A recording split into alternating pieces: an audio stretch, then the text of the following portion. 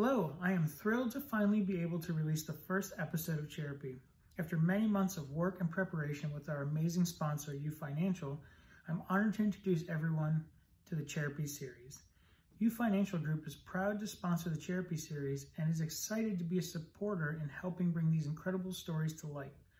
A loyal client, Chris Kokoras, president and CEO of uFinancial, was getting his hair cut when he started talking about the concept of the series. Chris immediately wanted to be a supporter because Chairapy aligns with his company's missions and values of being of service to our community. And that's what this project is all about, highlighting the acts of service that these folks in the chair have done for so many people. If you ever need someone to talk to about your finances, reach out to uFinancial, and I bet they can help you figure out your finances and your future. Thank you.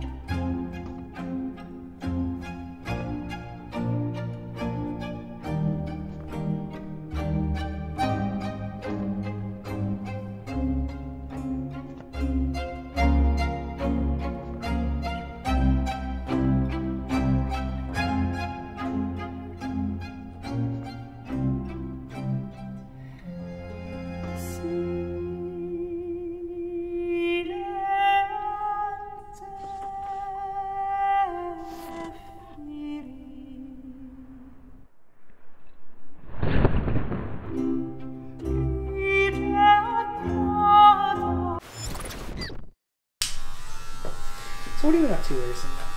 Work. Just work? That's it? Work and kids. That's all you do is work. I know. Did you hear that big crash the other night? Oh my God, Tate, that scared the crap out of me.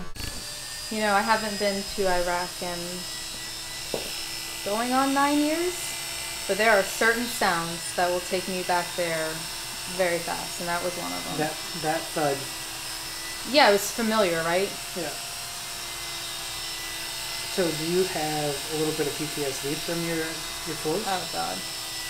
Right, yeah. Absolutely. And I don't think I knew I had it as bad as I had it. Because you justify things, right? Oh, that's just because I'm having a bad day, or I feel this way because you startled me. And you don't realize that, no, those are signs, and you have to fix that. So yeah. How have you worked through? Yeah, like obviously you have to recognize the triggers, right? Right. Well, yeah, you have to figure out what part of this affects my life that didn't affect my life before. You know, what changed? Mm-hmm. And then you have to fix it. You have to heal it. And that's probably the hardest part, because it'll show its face in new situations that you've never dealt with. And you're like, how can this be related to PTSD when it's a relationship issue? It's a work issue. It's like, well, because you carry that baggage with you. So it's being honest with yourself, I think. So I had to do a lot of honest talks to myself. So speaking of being in the military, I've never really asked you details, but we've had conversations before about, like, you said everyone's got a why. Everybody's got whys. That's one of our favorite sayings. Right. The why. Right. What is your why? Why did you join the military? Why did you want the Army? That's a good question. Well, I was 17 years old. My grandparents always raised me to believe that education is the most important tool you can have. Agreed. Right. So I wasn't smart enough to get a scholarship. I had no idea how to pay for college. And a recruiter came and asked me a few questions and told me about the Army. I mean, I didn't talk to any other branch. But why specifically? There was no specific reason why? No, it wasn't. It was nothing sexy. It was not. Right. It wasn't. I mean, to be honest, this is actually a pretty cool story. So, in order to join the Army, you have to take a test called the ASVAB. Yeah. Okay?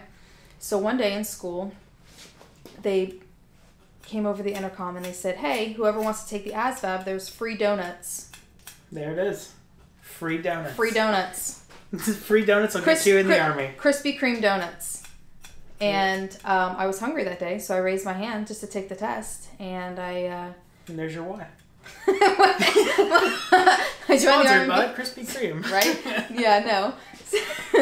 So I took the test, and then once they got the test results back, the recruiter came and talked to me, and then that's when everything happens though for a reason, right? It does. So everything has to spark something, and it might be in ways that you don't know yet. But yeah, when she talked to me, she solved my problem, right? Because my problem was, how do I pay for college? Boom. The Army. But you said everything happens for a reason. Now, Correct. You went to the Army and you met your wife. I did. So, yeah. How long have you guys been together? We've been together 9 years now. 9 years. Now, yeah. You said, like 2003, right? You said that was when your first deployment was. Right. Did you guys know each other then? Oh God, no. No. I was a private. So what was it like being in the Army in 2003 when it was kind of like that don't ask, don't tell? Like, if you're gay, we don't want to know about it. Right. Yeah. It was kind of like a fuzzy area, right? Like, so, yeah. You can be gay, but like, don't talk about it, and don't flaunt your gayness. Flaunt your gayness. But hey, you can be in the Army. Honestly, I didn't have a lot of issues, but I don't have a lot of issues with the gay thing. Yeah. I'm more of a teacher in the community. I don't draw a lot of attention that is negative, I guess. I don't know. You're Christina the soldier, not Christina the gay soldier. Oh, absolutely. Right, yeah, absolutely. Christina, I mean, everybody knew I was gay, but it wasn't something that we talked about. We didn't need to talk about it, because you're a soldier first, so that wasn't really important. But by today's standards in the military, would you say it's more accepted to be gay and in the military? A little easier, maybe?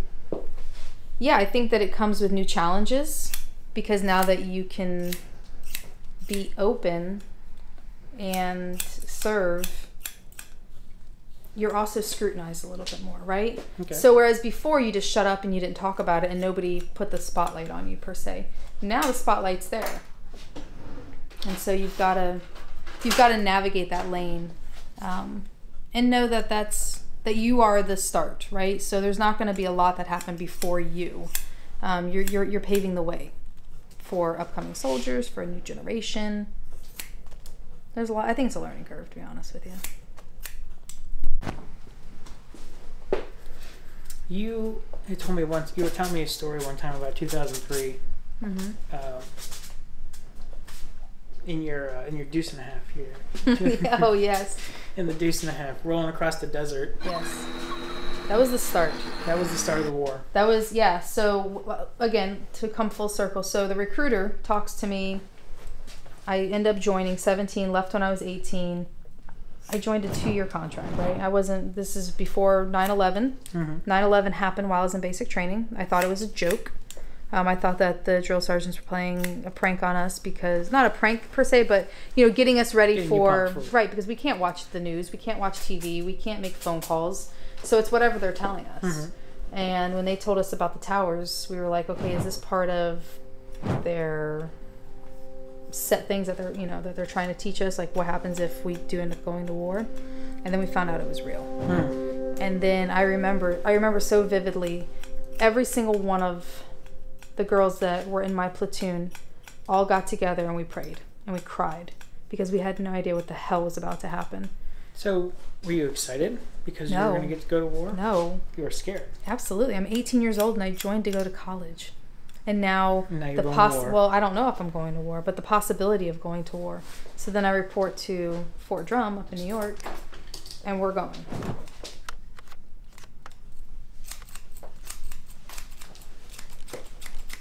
And you shipped out. Yeah, so we got ready for the deployment. We packed up, and we had no idea, because nobody went before us, right? It wasn't like... It's uncharted territory. Absolutely. So we get to Kuwait. We pick up vehicles. We have our M16s, our bayonets, our headgear, our flak vest, and we're just moving. Where are we moving to? We don't know. We're just driving. Like, literally think about driving in sand and seeing nothing behind you. That's terrifying. That gives me anxiety. Does it? It does. Yeah. And we would set up shop, right? So we would park. How many guys were in your deuce and a half? Okay, so I was the driver, and then I had it's called a TC. It's your passenger. So it was just 2 of us, but I also slept in it. So I slept in it with... Slept in it, peed in it, bathed in it. I did not pee in it. I peed in water buckets, but water cans. But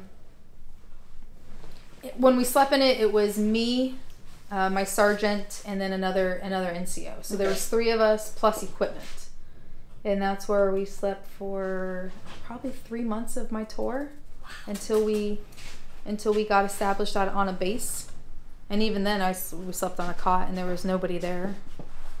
So, besides us. Yeah. You are a mom. You have a full-time career. Right. You're in the military, full-time in the military. Part-time. Right? Part-time in the military. 2 little ones and a wife. How do you juggle that? How do you do that? I can't even juggle. I would say what probably every other mom says, and you just do it. There's no choice. You just do it. I guess every soldier would say that too. There's no choice, right? What choice do I have? What is the worst thing that happened to you in Iraq when you were deployed? This last tour? Yeah. There's probably 2. Okay. The first one happened January 2nd. Okay, so the base I was on, there was I didn't see it, but there was a long house, right? And we thought it was a farming house. And come to find out, it was a facility that was housing 100 bombs. And they all went off at once. So the alarm goes off. You run straight to the bunker, okay? I wasn't by a bunker. This is kind of funny. I was by a porta potty. Did you jump in the porta potty? Yes, because that's what you're trained to do. You take cover, wherever cover is. I continue to be made fun of about this. But so I took cover, and it just started raining. And it's not stopping. It got so bad, I was able to move to a bunker. Is this the point where you face your own mortality and realize this could be it? This is where they're going to find me. This is where they're going to find me. Well, I thought the whole base was going to blow up because, these things just did not stop. There was air burst that happened in the air. So what an air burst is it's a bomb that goes in the air and then it explodes and then shrapnel falls down, killing things, right? And then there's just rockets that just hit, and it just rained and rained and rained. And then it stopped. And then once it stops, you have to assess the damage. Okay. So once we got the all clear, and we assessed the damage, this is the part that gives me goosebumps. Not one person got hurt. Wow. There was probably enough to kill hundreds. The interesting part is the people, the spot on the base that got hit the worst were these line of chews. Okay, that's the housing units that we stay in. Every single person was at work across the street. That whole entire area got blown to shreds. If they would have been home an hour later, they would have all died. Flames swallowed up the drone team's living quarters. Some 30 troops would have been sleeping here had they not been ready. Others rushed around the base as missiles came down, looking for anyone who may have been injured, checking on the base's defenses. On any other night, some of the 2,500 troops and contractors would have been in the areas hit. Wow. I have goosebumps now telling you. And then there's the horrible thing that happened, right? So that was April 22nd to the 23rd. We got hit, alarm went off. Alarm went off 3-4 times a week. And we had to go to the bunker. I slept in the bunker, by the way. Everybody would joke. You want to find Christina? Find her in the bunker. From 8 o'clock when she got off work till 2 in the morning, Christina's in the bunker. Because I knew we were going to get hit. So why be in my room? Anyways. Alarm went off. We were getting hit. They were hitting hard. All clear. They assessed the damage. 2 of our soldiers died. Wow. It was horrible. Absolutely horrible.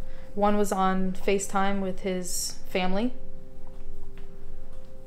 Everything goes black. And that was it. That was the last time he spoke with his family. Yep. Wow. I can't even imagine. That just hits me. Right. Can you imagine? Imagine being in the last conversation. No. And he had like 5 kids. And then the other gentleman passed away. I think he was sleeping. So in the Army, we all have jobs, right? And sometimes we get detailed to do things that suck, but they're very, very, very important. So I was detailed to take all of his things and pack them up for his family. So I had to go in his room.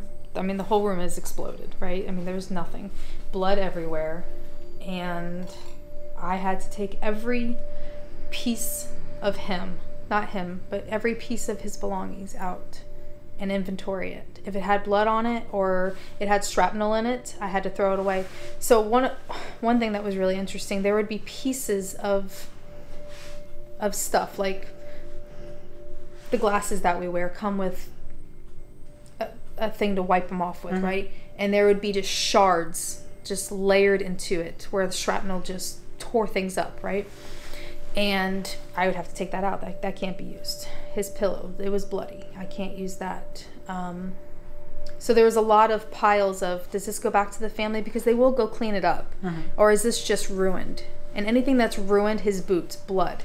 I can't bring that back to his family because they can't clean it. Mm-hmm. So I have to incinerate it. But that's a process too. Everything is done with such respect. It took me, I want to say 3 or 4 days, and I had help to go through every single part of his room and get anything to give his family any kind of closure.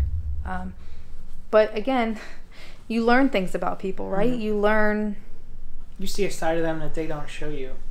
Right, that they only keep private. Mm-hmm. And now I'm in your private space and I'm learning something about you that was none of my business to learn. For example, he liked chapstick. It was his thing. Mm-hmm. When he was my soldier, I had no idea he liked chapstick. But going through his room, he'd inventory chapstick. I had to inventory a lot of chapstick. And then the smell, right? He had a smell. Mm-hmm. And I couldn't get rid of that for a really long time. Because you have guilt. Mm-hmm. So, yeah.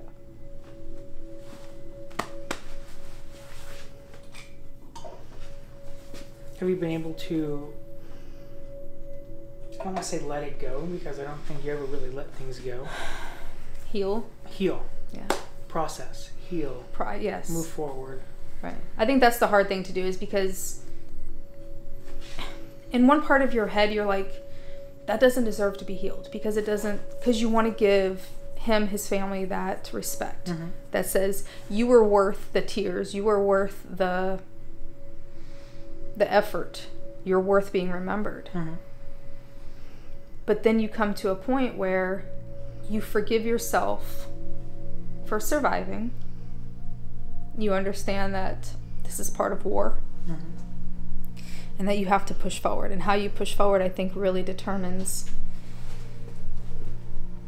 a lot about how the rest of your life's going to play. Because you don't go to war and come back the same person. You and I have talked about that mm-hmm. a lot. You can't. You can't. Things are different now.